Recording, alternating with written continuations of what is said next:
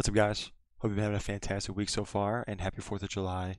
I don't know exactly when I'll be posting this video, so I'm actually recording right now on the 4th, so hopefully you guys had a great holiday, spending good time with your family, got to see some fireworks, and just chilled. That is if you're in the US, but I hope you guys had a good holiday, though. Today we'll be looking at the Orks.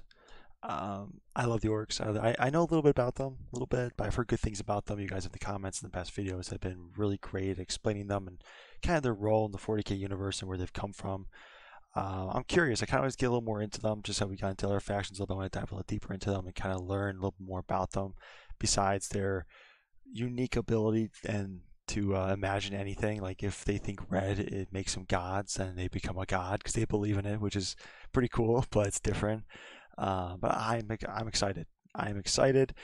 You guys want to check out the original video? Please look in the description. You'll see it there. Show them some love. You know, so far every video I've done for any 40k content, the original creators have done a fantastic job at explaining and making it as easy as possible to learn. So make sure I show them some love.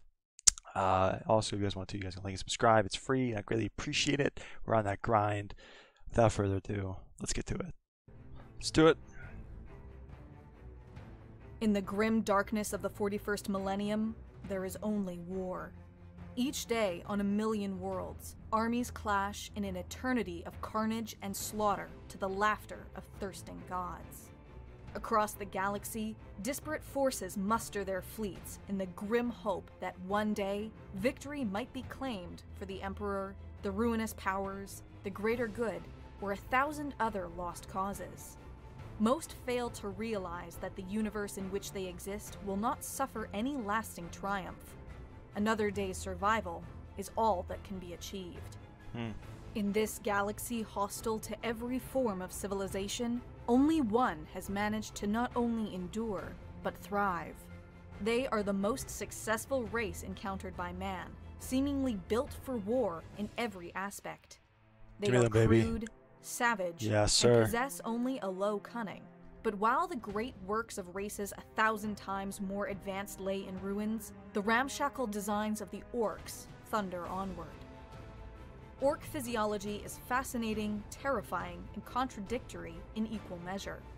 They exist as a complex interweaving of two symbiotic organisms that somehow have been genetically linked. That's really cool. One strain is akin to any number of terrestrial animals found across the galaxy, while the other is a type of fungus, which prevails throughout an individual orc's bloodstream and skin. Really? The animalistic component of their biology carries the genetic information for an orc's subspecies, while the fungus seems to possess the genetic information of the entire race.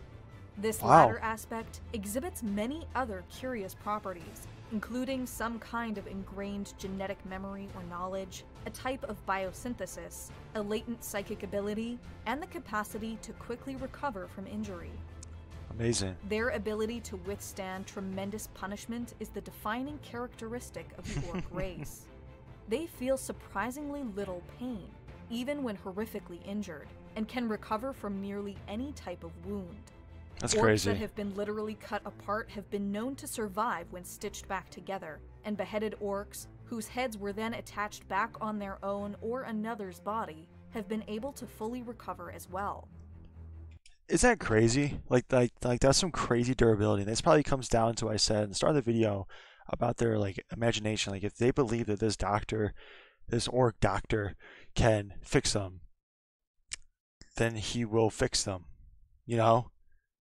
I mean, it's kind of what it comes down to, right? You know, it has to be because of that. You know, of course they're just durable because of their, you know, just the way their bodies work, obviously, as we just heard. But I think it comes down to just their unique ability as well, too, which makes them even more lethal, you know?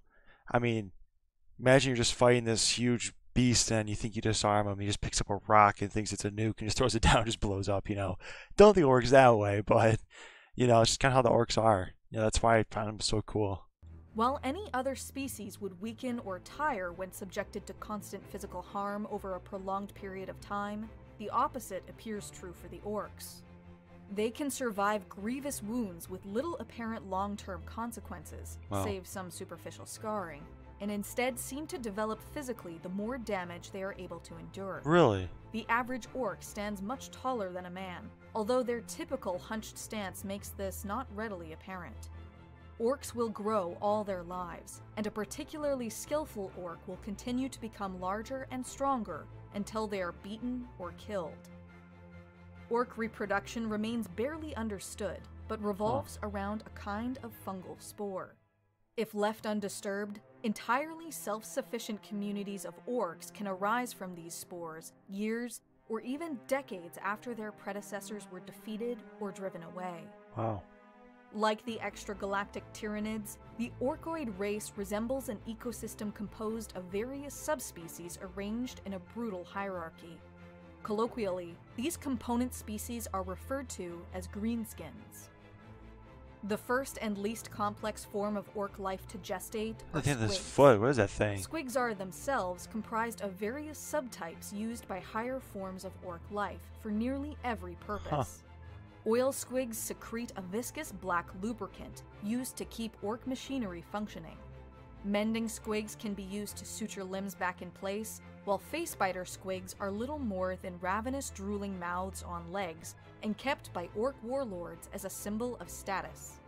Other forms of squig life include parasite hunting squigs, bag squigs, and the rare and bizarre squig pipe, utilized as a musical instrument. What the hell? The most common squig is the eaten squig, a limbless blob that feeds on orc refuse, which is in turn consumed by higher orc species.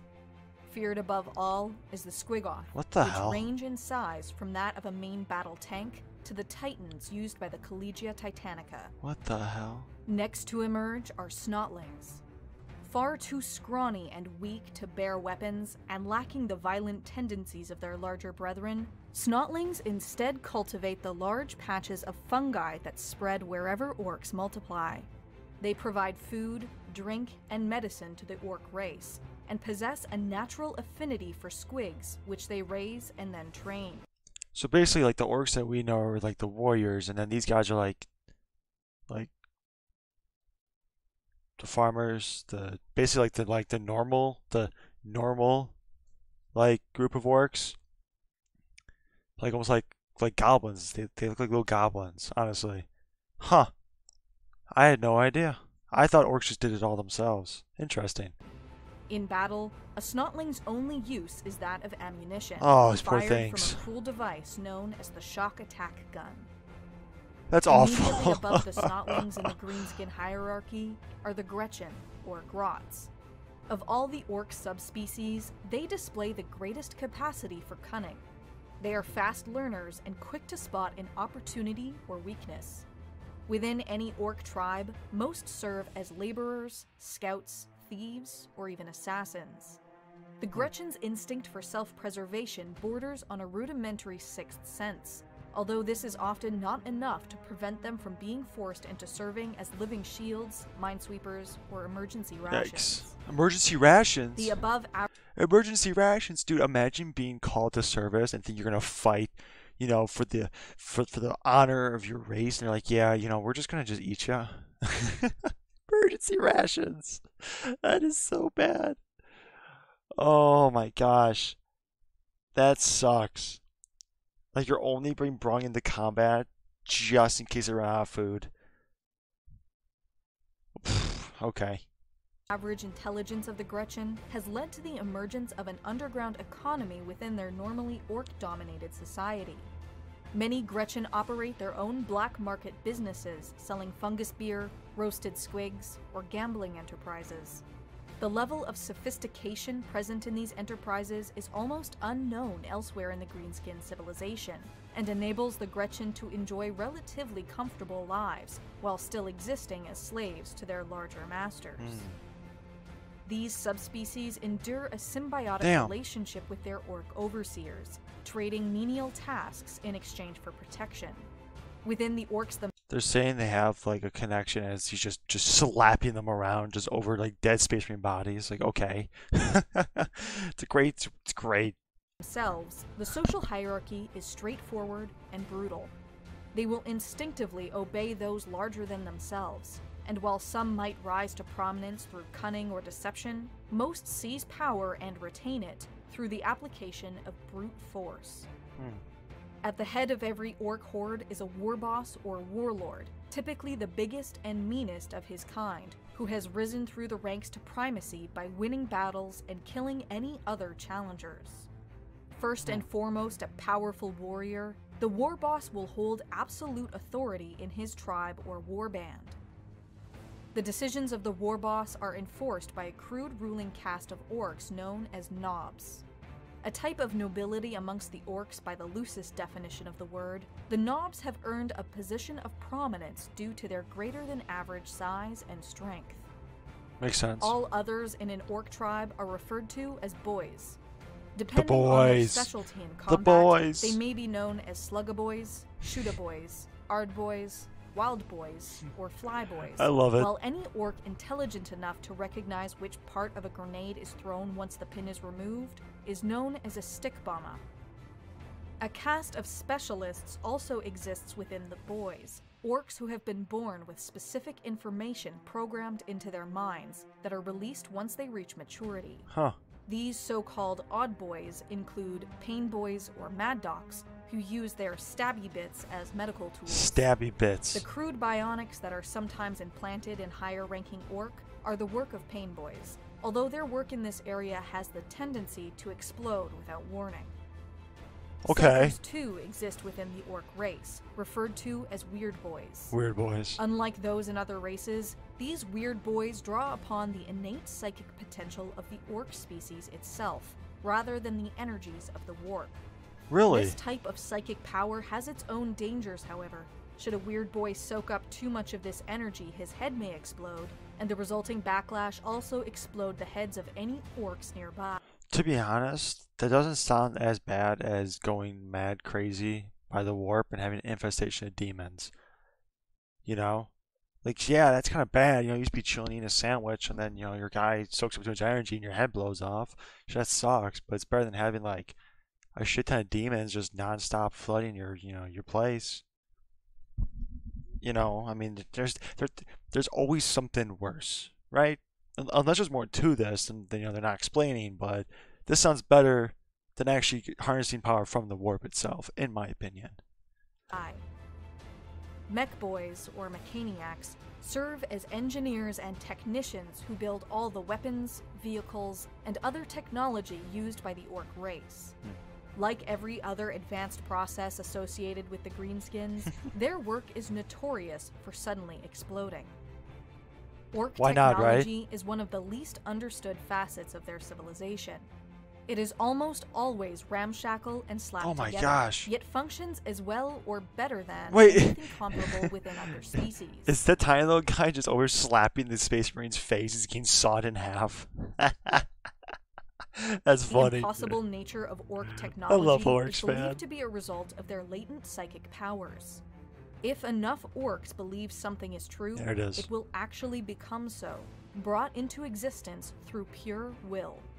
As such, orc rockets painted yellow create bigger explosions, orc vehicles painted red will go faster, and orc guns are often nothing more than a box with bolts and bits of metal in it. This technology, If it works, such it works, as right? is the result of a constant stream of poorly thought out experimentation and attempts to constantly outdo the competition. It is usually as deadly to its operators as to the enemy, and countless orcs have died in the pursuit of building the biggest, fastest, or meanest weaponry. This simplistic and brutal approach is reflected in every aspect of what they call culture. Questions regarding the nature of the universe that have led entire civilizations to corruption and ruin never occur to orcs in the first place.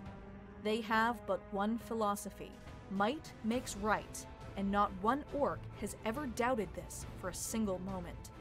This unshakable self-belief is likely the most dangerous quality of the orcs. For them, the universe is a very simple and straightforward place, free of the angst and worry that plagues most other races. Orcs have little recognition for concepts like fate or destiny, and are not frustrated when their plans fail. Instead, they just try again, usually in a different way after forgetting how they attempted it the first time. Never does an orc reflect on their own weakness, instead making remarkable progress through bloody trial and error. As long as an orc has someone to fight, someone bigger to tell him who to kill next, and someone smaller to abuse, he will know contentment. War and killing are their only real motivation, the one exception being the desire to possess even bigger and louder weapons or vehicles. Orcs are almost always engaged in a torrent of bloodshed and mindless violence, sometimes against the other races of the galaxy, but typically amongst themselves. Usually these conflicts are smaller scale or localized, and never develop beyond random outbursts of violence and looting. Sometimes, however, should a particularly skilled war boss achieve a string of successes, orcs will flock to his banner to share in his victories. Once this orc population reaches a form of critical mass, a WOG might be declared. Part military campaign and part migration, a WOG is a war on an apocalyptic scale. Jeez. Orcs beyond counting swarm from one continent to the next, and eventually from world to world.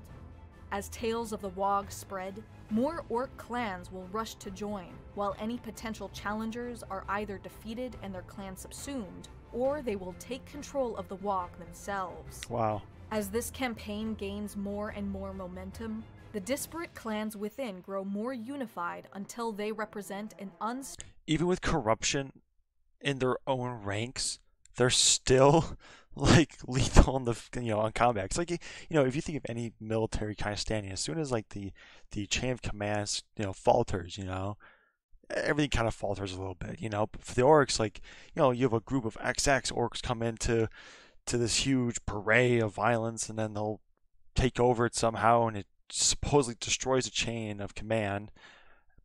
But the orcs don't care. Like, oh, you kill them, so you big boss now? Okay, we just keep on killing. It's just kind of that's basically their mindset. That's just hilarious. Unstoppable force on the galactic stage. That's so cool. These WOGs rarely possess any clear objective, seeking only to unleash as much carnage as possible across the universe. Huh.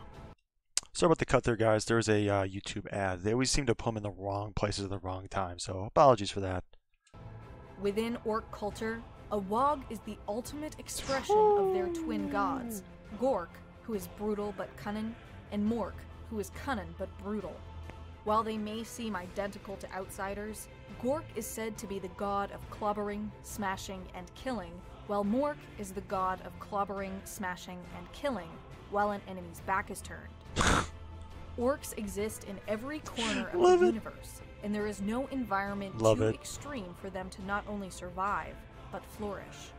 They have been discovered on toxic death planets, depressurized orbital platforms, drifting ice flows, irradiated asteroid fields, inside corrosive swamps, or on lightless nightmare worlds seething.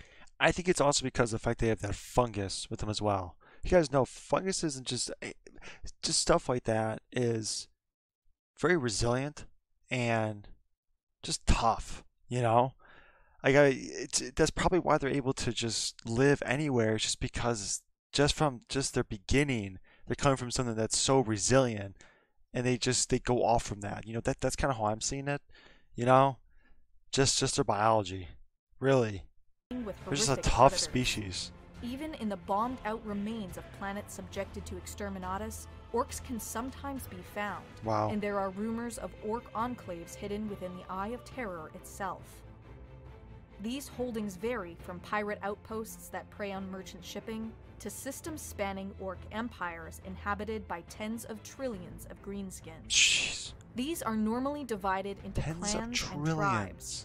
Clans are massive groups of orcs who share an enduring philosophical viewpoint on greenskin life, while tribes are much less stable, constantly breaking apart and reforming. A single tribe might include orcs from many different clans, but for the most part, an individual orc's allegiance is to his war boss above his clan. Okay. While it can be difficult to distinguish all the orc clans, generally there are 6 that are truly widespread and found in almost like a cage in his every tribe back. in the galaxy. Okay. The Bad Moons, Blood Axes, Death Skulls, Evil Suns, Goths, and Snakebites. It is the dream of every aspirant war boss to one day unite the clans and tribes and usher in an even greater era of slaughter across the galaxy. Many have come close. Clawjaw, the mighty mangler of Bork, Tuska, the demon killer, Snagrod, the arch arsonist, and Nazdrag Ugg Erdgrub. Above them all, however, is the self-proclaimed prophet of the Wog, known to the Imperium as the Beast of Armageddon, Gazgul Mag Uruk Thraka. Say that 10 times fast. Holy crap. The single most influential orc in the galaxy, Gazgul Thraka believes himself to be the instrument of Gork and Mork, destined to lead the greatest Wog of all time. This is, in part, Is he due alive? to the work of Mad Dog Grotznik, whose cybernetic enhancements have supposedly allowed Thraka to speak to the great green gods of the Orks directly. Again and again, Gazgul has unleashed his followers against the Imperium of Damn. Man, or come to the aid of the Octarius Empire in their fight against the Tyranids. But as the time of ending approaches and the great rift of chaos spreads across the galaxy, it is clear that Gazgul Thraka has his sights on a higher calling. Across every Orc clan and tribe, rumors abound that Gazgul will soon proclaim the Ragnarok, a time when every Orc shall rise up to conquer the galaxy. Damn. In untold numbers, Orcs have already started their migration towards the key battles of the Great Wog, and should Ragnarok finally be declared, there may be no force in the galaxy strong enough to withstand it. I can believe it. I don't think anyone could stop him. Tyranids or anything, bro. I don't think anything can stop him, bro. You know, orcs are just too different, man. I think they said it the best, that there'd be nothing that can stand up to them. And I firmly believe that. You know, just from what we just heard about the orcs, and of course it's probably pretty fair, there's probably way more about these guys than I've learned so far. You can't stop them, you know? Like, you can't, like, even if there's corruption in their own ranks, they won't stop. They'll just be like, oh, he's dead? Oh, he's dead now? Okay, we'll follow you now. I don't care. You know, like, it's just, it doesn't matter. It doesn't matter. You can't destroy them internally. They can't destroy themselves internally. And all it takes is one big, mean guy to just rise above the rest, and they all flock to him. You know? It's crazy. So, no, if they ever joined in one huge army in mass, I don't think anyone's going to stop them. There's just no one that I've learned of so far that's powerful enough to actually can compete with that. You know, the Tyranids have the size and the numbers, and demons too, but what are you going to do with the Orcs? They'll just keep on evolving and changing just like the Tyranids do, except the Orcs are not just doing just a match, they're doing it to better. You know, like they said, they make a bigger gun as long as they have someone to fight. So if the Tyranid becomes bigger and badder, the Orcs will become bigger and badder itself. You know, you can't outdo the Orcs. The Orcs will just keep on progressing and changing, and just by their psychic ability to just, you know, we'll paint this blue and it's a nuke. Well, this piece of scrap metal is now a nuke. You know, it's just kind of how it is, you know, if they really believe it. So, this video was awesome. I enjoyed it. I love the Orcs. I'd love to learn more about the Orcs. So if you guys have anything to add in the comments, please do it. I'd love to read it and learn more about the Orcs. I enjoy that so much. Again, the original video will be in the description. Make sure you guys show them some love. They do a fantastic job, as you just saw in these videos, and just how much effort they put into it. So they deserve every little bit they get out of it. And make sure you guys like and subscribe. And I'll see you guys soon. Take it easy.